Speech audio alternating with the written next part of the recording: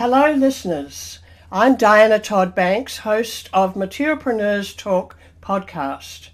As you know, we have many diverse and different guests on this program, and each have amazing stories to talk about. They're all people, all the guests are over 50, have done some extraordinary things in their life, have overcome some extraordinary challenges to survive, go on and do some amazing new things in their new half of life, their second chapter of life, or some say third chapter.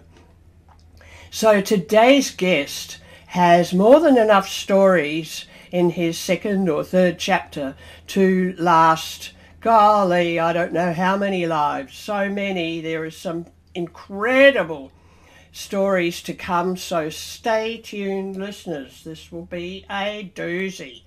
So thank you and welcome, Merle Temple. Hi, Diana. Greetings from Tupelo, Mississippi, the birthplace of Elvis Presley. Yes, that's right. And Elvis Presley was one of the favorite of mine when I was growing up. I had photographs all over my bedroom and ceiling of him.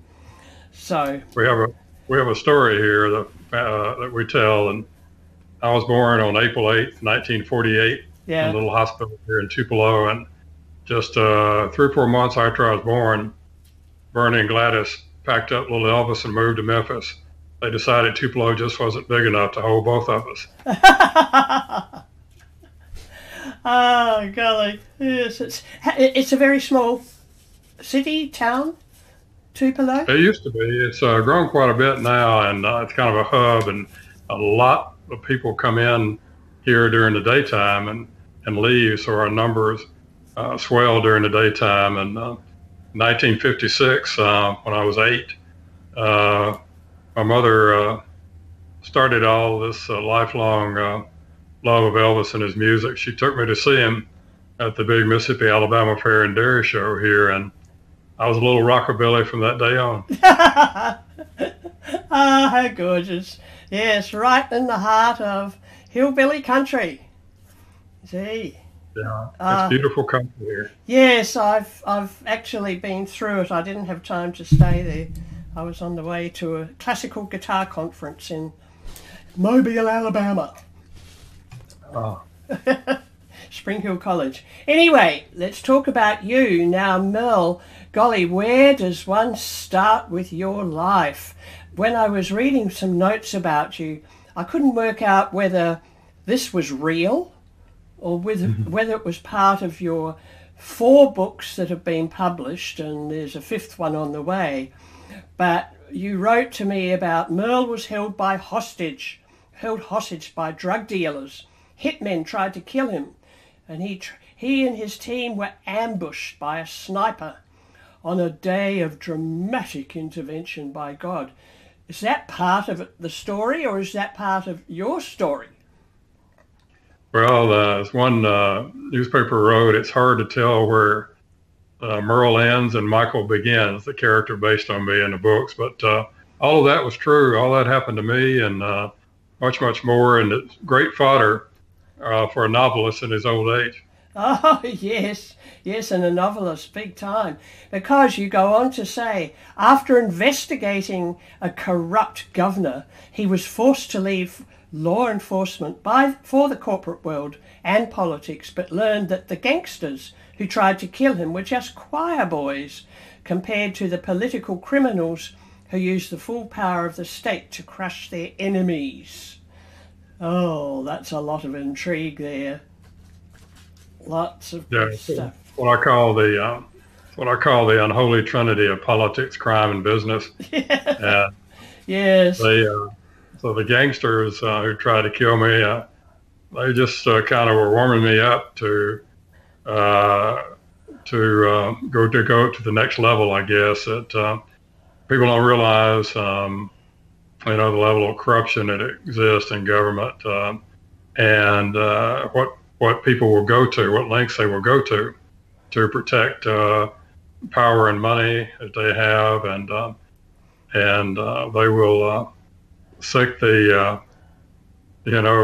agents of the government on you in order to mute you and eliminate you and shut you up. Yeah, and you weren't about to be shut up, because you must have been doing pretty well. You were in law enforcement, and that must have been quite an experience. And that was in Mississippi. Yes, I left. Well, I interned as a deputy sheriff. In the book, I think you've been reading, a deputy. And when I was about to leave Ole Miss, and when I graduated, I went into the first drug wars for the Mississippi Bureau of Narcotics, brand new agency modeled after the DEA, the Drug Enforcement Administration. And there weren't many of us. And I got the call, and I thought that must be the place for me. I was young and naive, and wanted to slay dragons and rescue damsels in distress, and thought the world was a nice and neat and ordered place. And I found out that was not true, and danger was all around, and people were all around who wore masks, and sometimes the people who were supposed to be your allies turned out to be your worst enemies. Oh, golly. Gosh. And so you were in a very high-profile political case. Yeah, later on when I left law enforcement because I investigated someone who the governor had appointed illegally to our agency, and he liked to abuse young girls, and they tried to cover it up, and I investigated it, and they had to fire him, and they didn't like it, and they came after me, and then I went into the corporate world, and still wanting to save the world, I got into a lot of political campaigns, trying to vote for people who I thought were reformers, were trying to do the right thing, and that got me into some trouble with some powerful people. And then I got appointed to a state agency, and wanted to slay dragons one last time, and didn't realize the dragons there were bigger and nastier than any I'd ever faced, and they were waiting to gobble me up. And it turned out the treachery and betrayal went all the way to the White House and here in America, and they also came after me, and I had to go to prison for a while. But there were good things that happened there in prison too, believe it or not. Yes. It was a terrible ordeal. I didn't know days that I could make it, and my life was threatened, and there were corrupt officials in the prison system. But I wound up starting what we believe is the most successful inmate-led Christian ministry in the history of the Federal Bureau of Prisons, and now those same prisons use my books and invited me back to speak. That's a wonderful accolade. Now, what was it? What was the catalyst that caused you to lead a ministry? How did that happen? Well, when the world fell on me, and I found out, I think your listeners may already know this, but when you get in trouble, or when people think you can no longer do anything for them, you no longer have the power or influence or whatever they think you had, you find out who your friends really are. Yeah. And most of them will abandon you, sad to say. So most true. of them run for the tall grass when the bullets start flying, and that happened with me. And so I was pretty much alone, and had refused to lie like some people in government wanted me to. And so I couldn't testify. They locked me up in a dungeon, and it was really a dungeon. But God broke me there, and changed my life there, and the purpose for it all began to be revealed to me, and miracles began to happen. And then I thought back to the days I was saved time and again against all odds when the drug dealers had held me hostage while they debated in front of me where to bury my body at midnight. And they actually ate razor blades and swallowed them, bled out, swallowed fire. I was lured out to be assassinated by contract killers hired by organized crime. And I always got out of these things. And then one day when I was promoted and I eventually became the first captain in the agency, we were doing a heroin deal and with some heroin dealers, and my men had been buying from them. They were trying to create an addict market around 2 universities. And so we set up a deal for a large amount of drugs to try to draw out their backers, and we were going to arrest them in the middle of the deal. And when I was going to meet my agents, always running late, still do that, crank my car to go meet them and set up the parameters of the deal. And when I put my hand on the gear shift, the spirit filled up my car, wrapped all around me, all through me. I'd never experienced anything like that in my life. I was a very nominal Christian in those days, and spoke to me clearly and said, "Go back and get the bulletproof vest." And then it was gone. And I said, "What is that? I'm losing my mind." And agents didn't like to wear the vest. No one wore them back then. All police do now. But no one did then. We only had 2 for that part of the state, and they were very lightweight, had no armor in them, and might stop a small handgun. And I said, "Well, I'm losing my mind." I put my hand back on the gear shift, and spirit filled up my car again. It wasn't optional. I said, okay. And I met the agents after I got the bulletproof vest, asked them to wear them. They didn't want to. I knew something was about to happen. And I told them to try to keep the deal downtown where we'd have buildings to hide behind. And so we could stay close to them on surveillance. But they got away from them. They went out in the country on a high levee road leading off into the swamp. And there was a railroad running through the swamp. And where it intersected with the levee road, there was a high railroad trestle to lift up the track. And just where it intersected, there was a clump of pine trees, and that's where they had the sniper. He was perched up there with a high-powered rifle, and in the midst of the deal, he opened fire, and it was a terrible gun battle that day. And readers could read all about it in A Ghost of Shade of Pale, where it's fictionalized. But when the gun battle was ended and I was in the hospital, standing next to my friend who had been hit 3 times, the doctor had cut his clothes off of him, and the white bulletproof back to get was now crimson soaked in blood.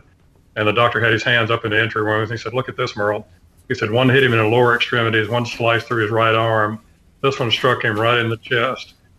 He said, it penetrated the vest because it wasn't designed to stop a high-powered rifle, but it deflected it, and it went in behind his right breast, skittered around the barrel of his rib cage, and popped out behind his left breast. And he looked at me and he said, "Merle, if he hadn't had that vest on, it had taken out his heart and lungs, and he'd have been dead before he hit the ground." Right now, I have chill bumps down to my toe. I still do. It's 42 years ago, but I still get chill bumps every time I tell it. And that day, you could hear the murmur and feel the shuffle of angels' feet around us in that room. And that man lives and walks the planet still today because God sent me back to get that vest. Wow, what a story. Now, that was a true story, right? That's a true story, yeah. Yeah, and that's a true story, listeners. That's not fiction. So you did write about that in one of your books, as you said. I think it was A Ghostly Shade of Pale. Is that correct? That's right. Michael in the books is based on me. And there is some fiction in my books, fictional devices, used to help tell a good story and make it flow. But, there's a great deal of truth in my books based on memory. And we changed the names, protect the innocent and the guilty, and keep me from being sued early on. But most of the people who would have cared, they're gone now. either by age or due to the lifestyles they led, which caused some of them to be killed, assassinated, early on, and there's still some corrupt politicians around who don't care for me too much. I wish I would shut up, but they don't. I don't fear them. I don't fear anybody. Oh, well done. And as you're talking, you've got this big smile on your face. So it must be quite amusing to look back on that time of your life. Do you feel at times as though that was a movie? Yeah, I do. I had no idea in those days either that I would ever write about it. There were just things that were happening, and people said, "Well, you must have kept really good notes." I said, "No, it's all of this is in my head, and got a good memory. Thank goodness, thank the Lord." But I never dreamed that I would ever write about it. But I began to write throughout my life, and I'd write op-ed pieces and political speeches and technical papers and whatnot. And people would always tell me, "Well, you have a gift. You should try the Great American Novel." And then so in my 60s, I decided to try that, and I found out it was pretty hard. It's totally different than anything I'd ever done. To write a big story, big complicated story with a lot of threads, and to make all those threads and all those characters come home in the end with integrity and harmony of the story and the characters, and not have them saying something on page 400 they wouldn't have said on page 2 or 3. Yeah. And then when I finished my first draft of the book, I looked at it and I thought, well, this is the worst thing anybody's ever written. And it's flat and lifeless. And then I saw what I needed to do after I'd set the book aside. I went back from start to finish, and I began to go into each scene and add descriptors. And when I did, the characters began to pop up off the pages and began to live and breathe, and you could see what they saw, hear what they heard, and feel what they felt. And if we have one thread in most of our book reviews, it is that his books are so visual. Mm-hmm. And we have special ed teachers. A lot of teachers use my books in English and history classes, but we also have special ed teachers who use my books because it helps their students to associate words with the pictures I'm painting with my words. And that just thrills me to no end. Oh, gosh, yes. So people with disabilities, or? Yeah, just in special ed classes in high school and middle school, and maybe they have, it's a catch-all phrase, but, some of them may be dyslexic or have a number of other things that cause them difficulty when they're reading something and trying to comprehend it.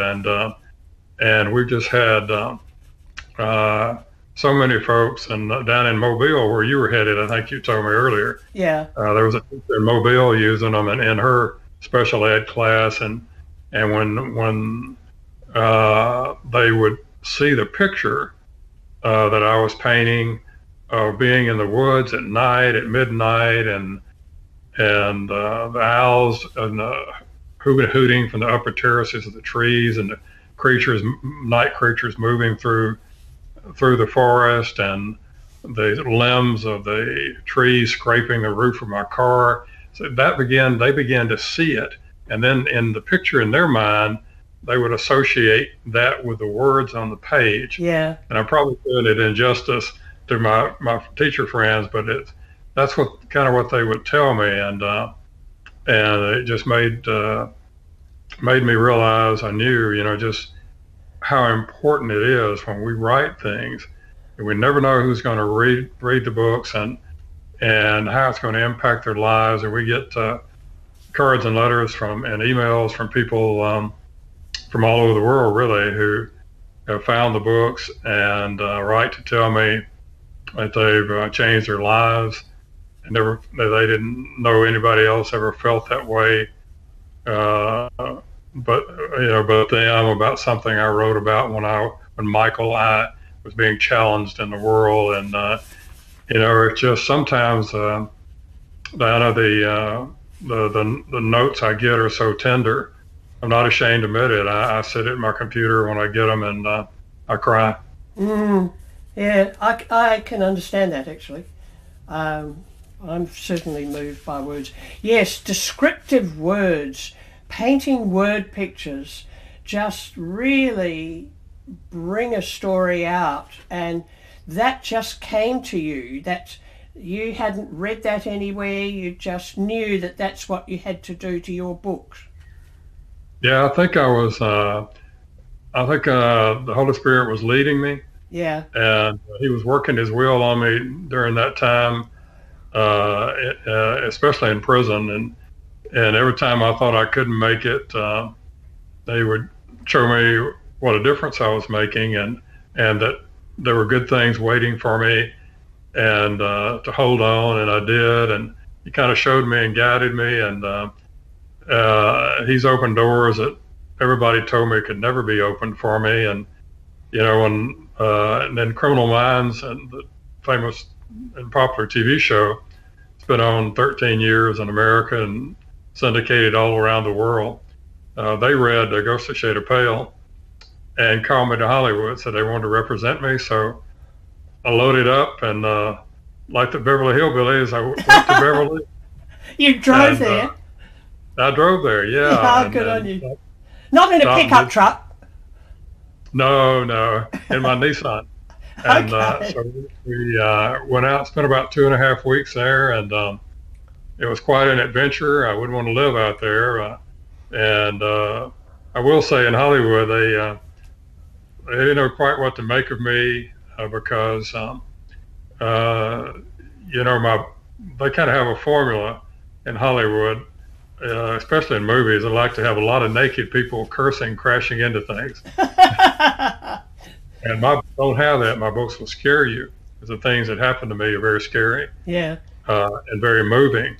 But I refused to do what the industry wanted me to do, and they wanted me to put neon in my book and layer it up with neon. And I said, "How do you find neon?" And so they sent me some of my writing back. This was not the movie industry, but the book industry, and they just sprinkled the worst profanity you can imagine throughout my writing. And I said, no, I can't do that. I won't do that. It's not necessary. It's a crutch. When maybe you can't, write too well, you throw in a favorite 4-letter word here and there. I said, but I said, everything that we write today is like epitaphs on our tombstone. And I said, maybe you choose to be remembered for that. I just choose not to. And I take it as a very great responsibility to know that kids are reading my books. And I wanted to write books, that if my mother and my English teacher were still living, I wouldn't be ashamed for them to read my books. And believe me, I don't think my books, and most readers would tell you, curse words would not enhance the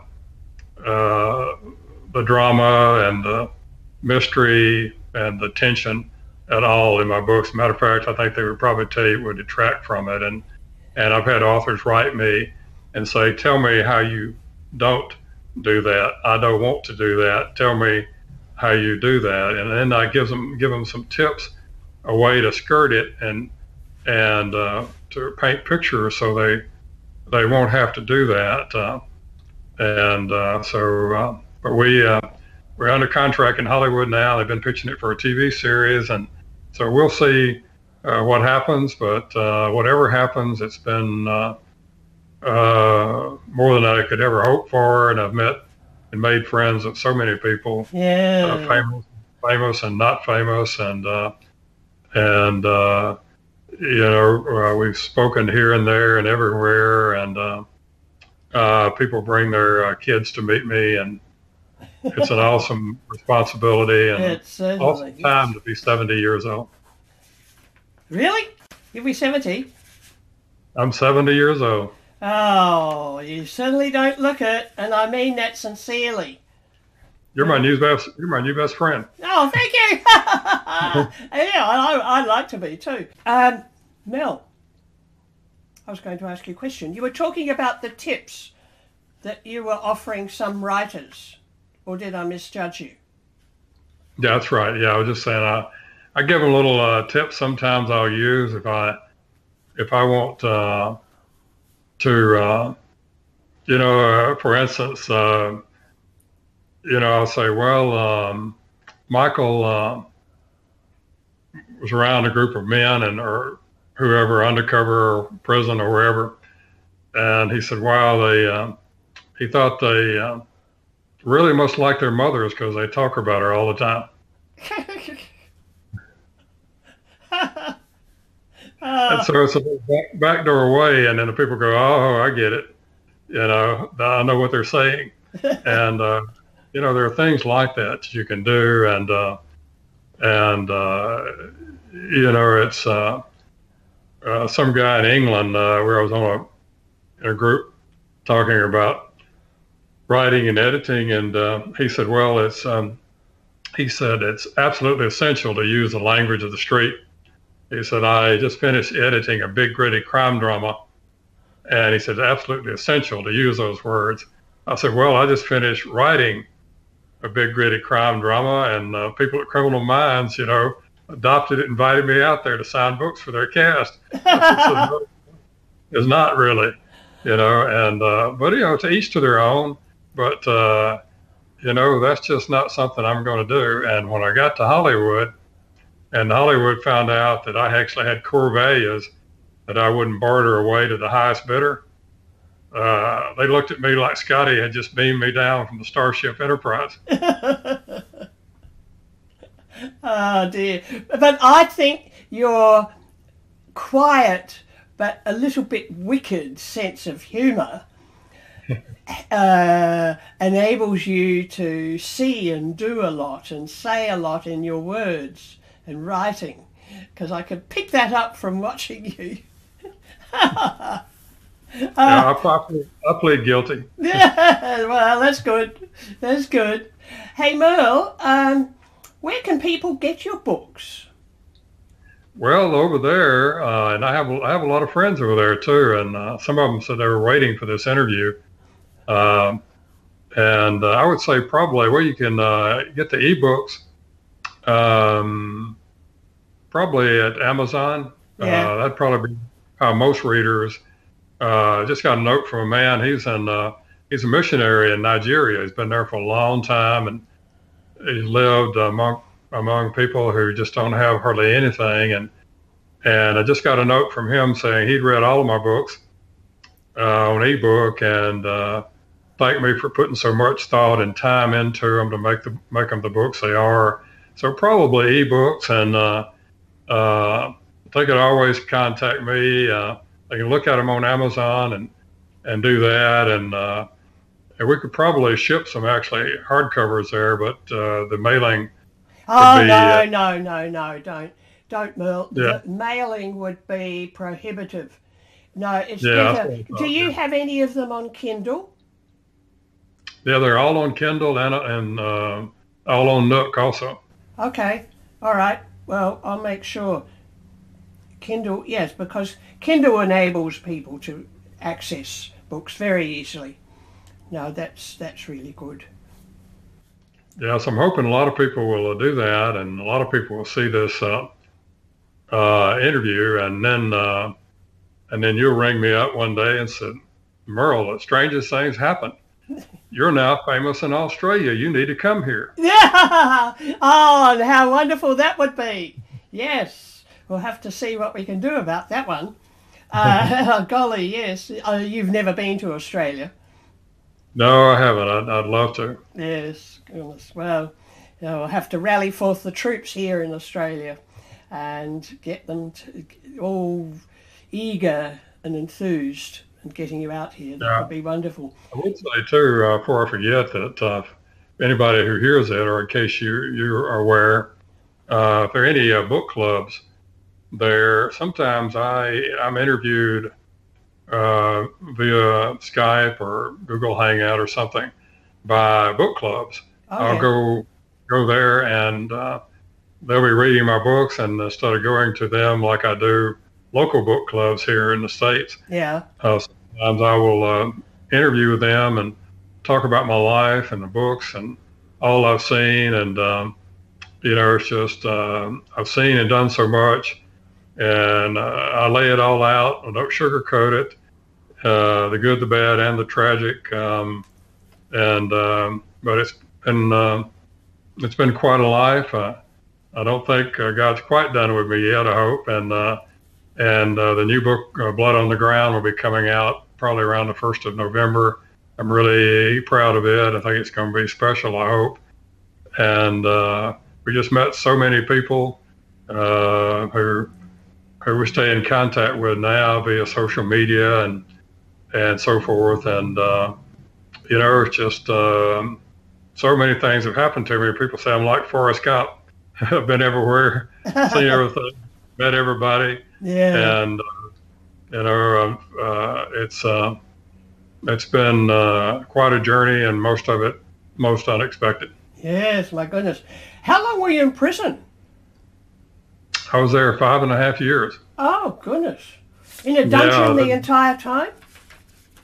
Yeah, they were very harsh to me because I went against them, and when they wanted me to tell things I didn't think were true, Yeah. I agreed to cooperate, and they tried to make an example out of me, and they sure did. But as hard as it was, and it was extremely hard. Most people who read The Redeemed, the final book in the series, time-wise, most people write me, tell me they've never cried so hard in their life. Yeah. Okay. And it was gut-wrenching to write the book and remember it all, because I was threatened with rape, and there was just so much corruption there between the gangs and some of the people in the institutions. And when I met some really nice people there, too, some who became lifelong friends, and some who still contact me. One man who was connected to a mafia family, I talked him out of killing himself one night after I'd come home. He talked to me. I talked to him via private message, and he called to tell me he was going to kill himself. And thankfully we were able to talk him out of it. And he's still living and trying to lead a good life. And in prison, I had convinced him to come to church with me. And so we still hear from a lot of people. And, many of them have blessed my life. Oh, isn't that wonderful? Do you have an actual ministry outside of prison? Oh, I do, yeah. My books are really my ministry. Yes. And I travel and I speak, and I tell my story, second chances and redemption, and about the story I was commissioned to tell, the books I was commissioned to write. Mm-hmm. And so I have some upcoming. I speak to the big academies of West Memphis, Arkansas in about 2 weeks, and then to a big wild game dinner at a church. And so I speak in civic clubs, schools all the time. And you love it. I go into prisons and shelters, and we're down near Hattiesburg, Mississippi. I spoke at a big, huge gathering there, 700-800 people, and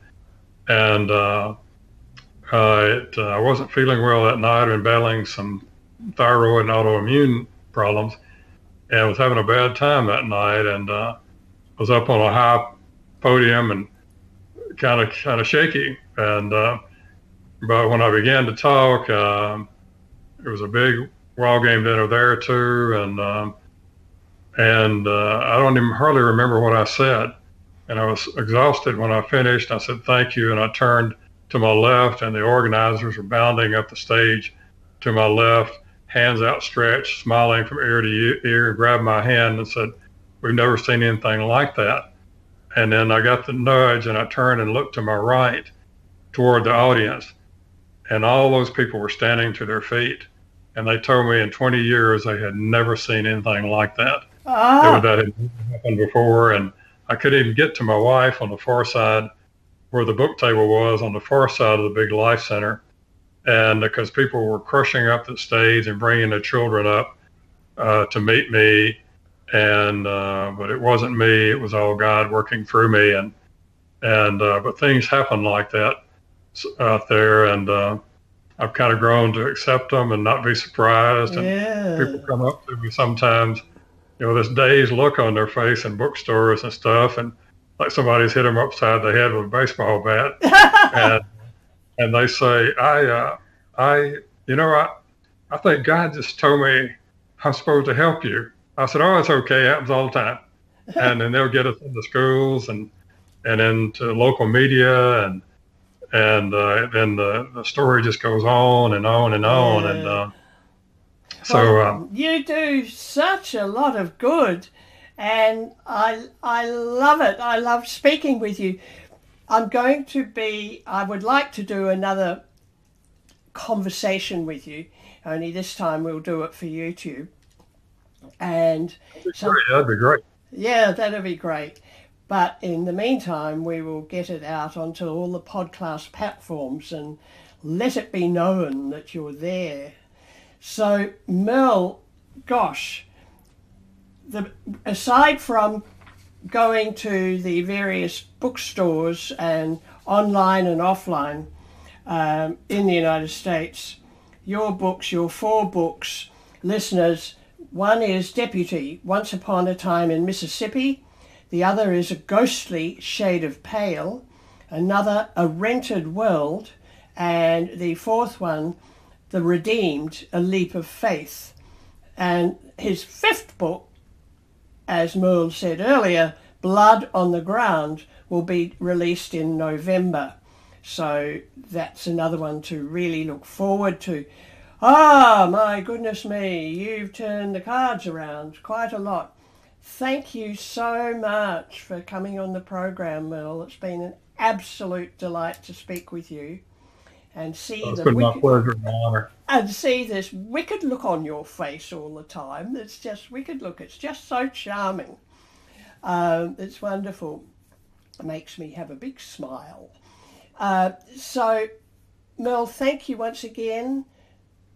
Listeners, I hope you've enjoyed today's conversation, our comfortable conversations.